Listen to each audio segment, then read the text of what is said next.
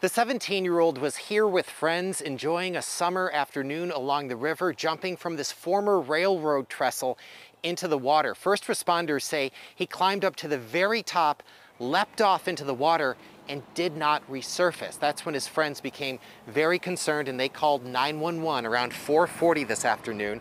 It took swift water rescue teams nearly an hour to find him.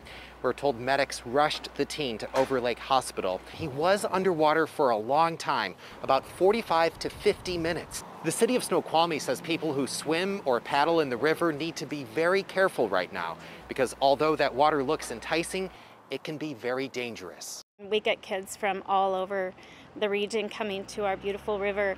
Unfortunately, right now it is very, very deep, and so it did take a while to come to find him.